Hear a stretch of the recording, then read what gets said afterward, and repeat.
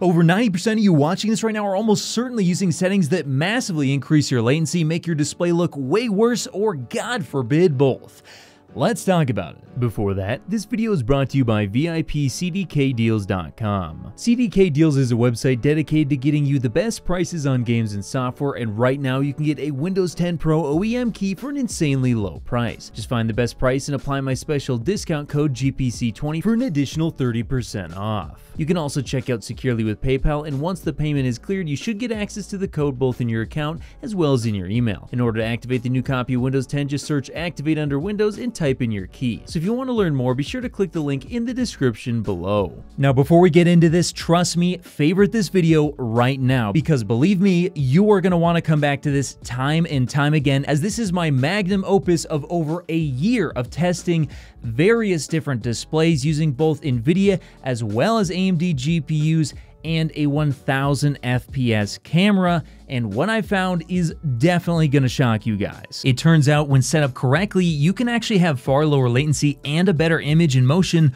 all while using less PC resources. How? Well, it all has to do with sending the fastest, most up-to-date frame your PC can produce without tearing, and unfortunately the default settings for GPUs and games don't allow this to happen. Now, this journey all started with me testing various FPS caps, and what I found was that yes, the old adage of Vsync adding tremendous latency in games was actually true. However, at the time, I also found that Gsync plus Vsync in the Nvidia control panel plus a reflex in-game could actually lead to far less input delay on many games, and in fact was overall better than using an external cap in the driver or Riva tuner statistics server to set a global limit. Not only that, but you would also get a tear-free experience using these settings, and it could actually be even faster than no FPS cap, as when you're heavily GPU bound, this can actually increase latency. However, viewers then pointed out that external caps can have higher latency than in-game caps, so I went to investigate this claim now using an AMD GPU and found that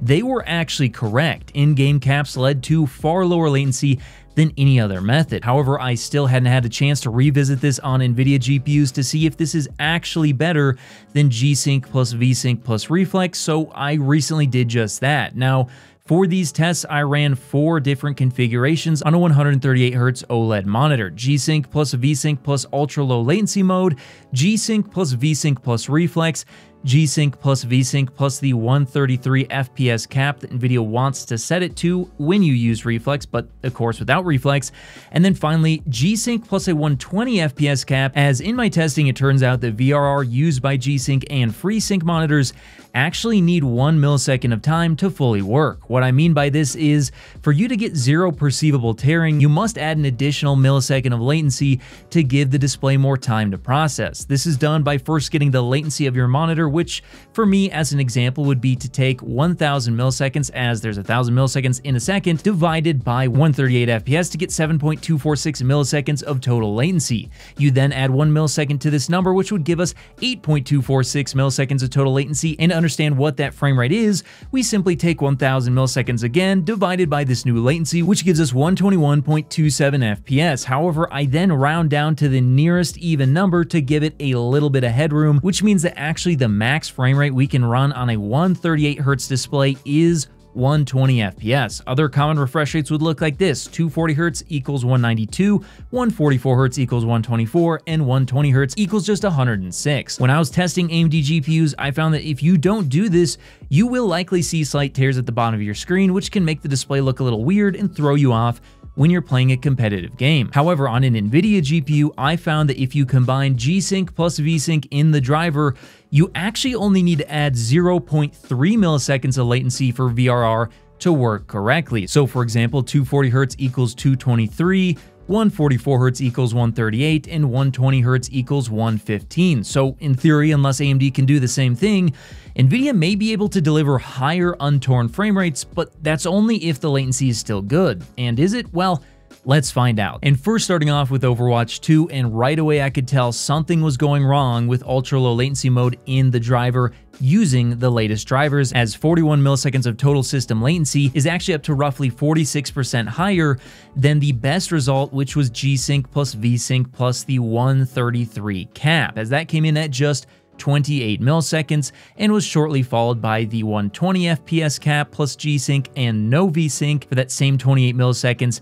And then in third place was actually Gsync plus VSync plus Reflex at 32 milliseconds. Then moving on to Apex Legends, and here things were definitely a lot less weird. It seems like everything's working as intended, as Gsync plus VSync plus Reflex or ultra low latency mode both gave the same 26 milliseconds of total system latency. It was then followed up by the 120 FPS game cap plus Gsync at 27 milliseconds. Then in last place at 28 milliseconds was Gsync plus VSync plus the 133 cap. So basically these results are all the same, probably margin of error stuff here. But then moving on to Fortnite, and once again, ultra low latency mode is completely broken. 61 milliseconds is around roughly 2.35 times higher than the Gsync plus VSync plus Reflex result, which was also the best result at 26 milliseconds. The other two basically the same, 27 and 28 milliseconds. And then finally we have the finals, and once again, ultra low latency mode seems to be broken. And what's going on here is I found out that it's no longer capping the FPS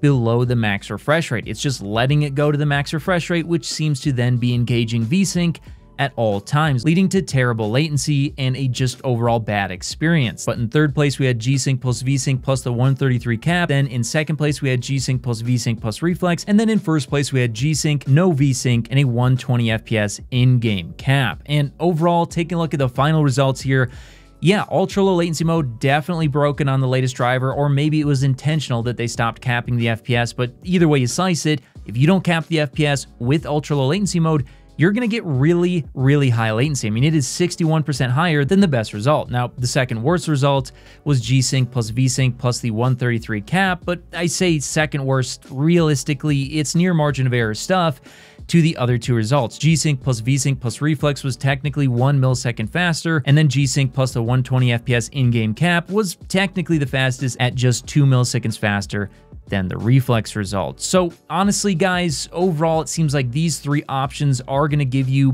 pretty much the same amount of latency.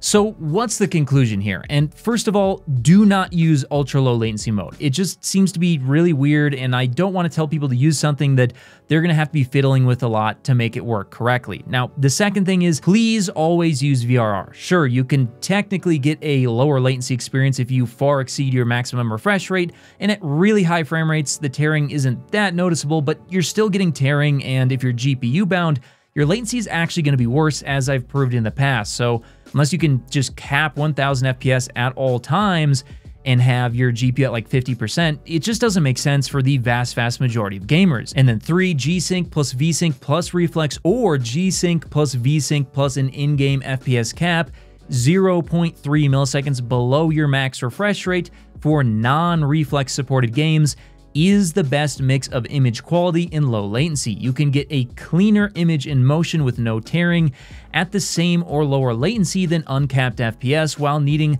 less performance, because you don't need to be driving 500 FPS and you could end up getting the same latency at, like 138 FPS because you're no longer GPU bound, which means that, yeah, you don't necessarily need to buy more expensive GPUs unless you want your image to look better with a higher resolution or higher settings. And then finally, for a low latency tear-free experience on AMD, capping your FPS in game 1 millisecond below the max refresh rate rounded down to the nearest even number is the absolute best way to play your games consistently. However, it may be possible to do FreeSync plus VSync in the control panel like Nvidia, and I will investigate this in a future video.